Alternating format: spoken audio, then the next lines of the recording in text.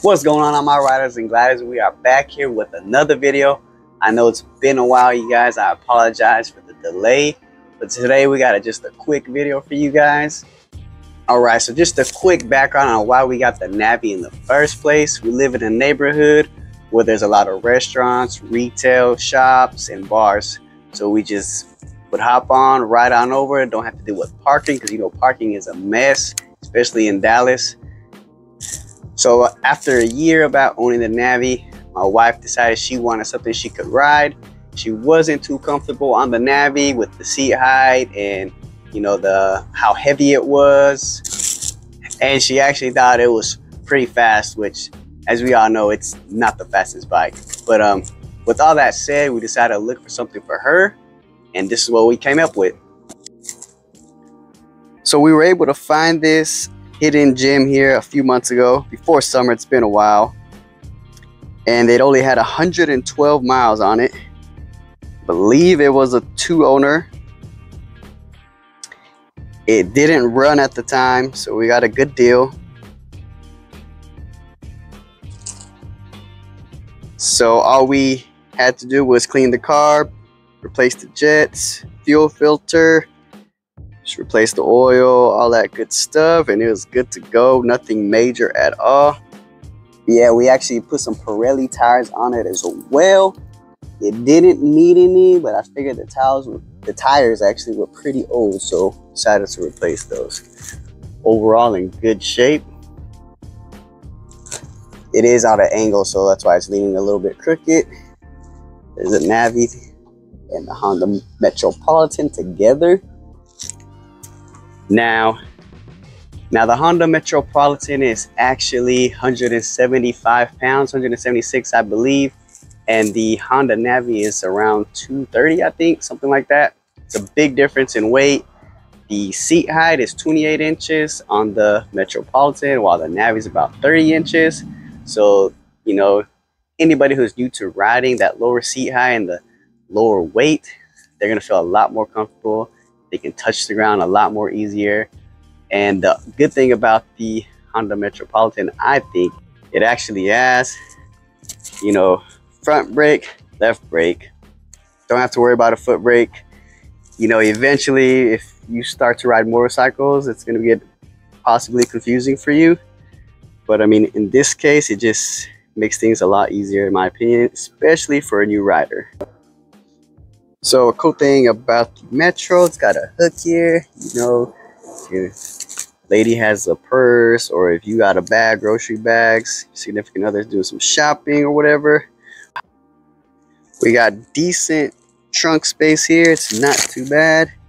See here, we got the triple charger. We got a tire pressure gauge here. She likes to roll around with some tunes here, so she's got a speaker here. Of course, the manual. Then this actually, so you can lock the center stand so nobody rolls off with your stuff. That's always good.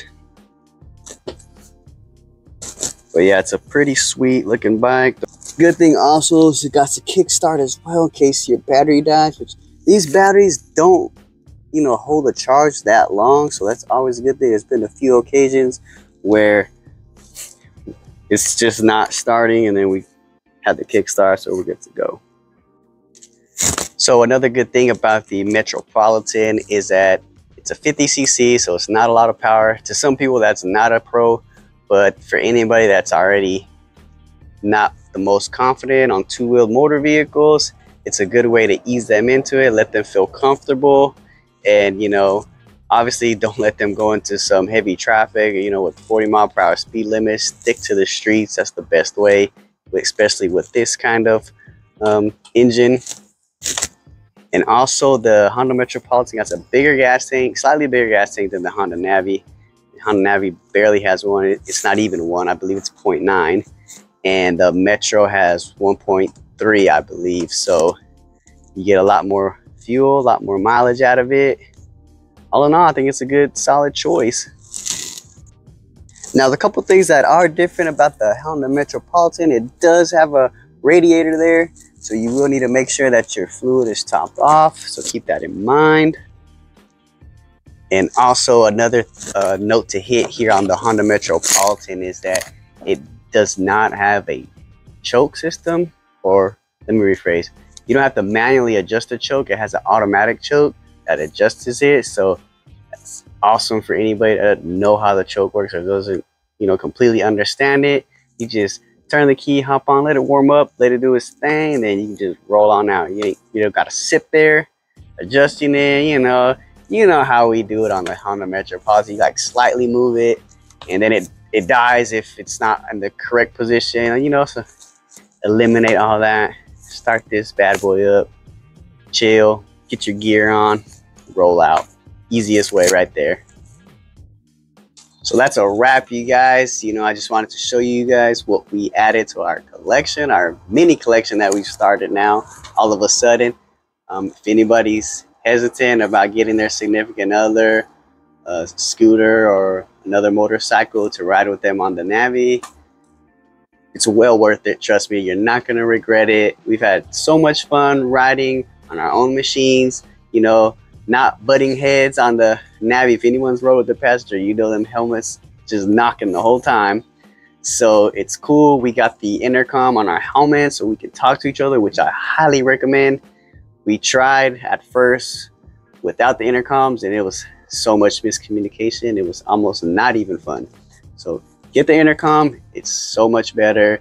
Has so much fun just cruising around town, hopping around. It's awesome. So if you're looking for a sign, this is it. Just go ahead and do it. Christmas is coming up, might as well. New Year's resolutions, want to spend more time with your significant other? Here we go. Let's do it. Again, I appreciate you guys checking out my video here. If anybody rides with their significant other or their partners, let everybody know in the comments how you like it. You got a cool experience, go ahead and drop it down below. I like to see and read everything that you guys post there. And before I get out of here, let me just show you a silhouette of what's to come. So again, remember I said something about a collection. We got something else right here. Let me know what you guys think it is. I know it's pretty hard to guess because it could be almost anything, but it is a two-wheeled motorbike. So let's see what you guys guess there. Until the big reveal, if you enjoy these videos, go ahead and like and subscribe, share with your family, friends, or whoever you want to. We'll be back with another one. Y'all guys stay safe and happy riding. Peace.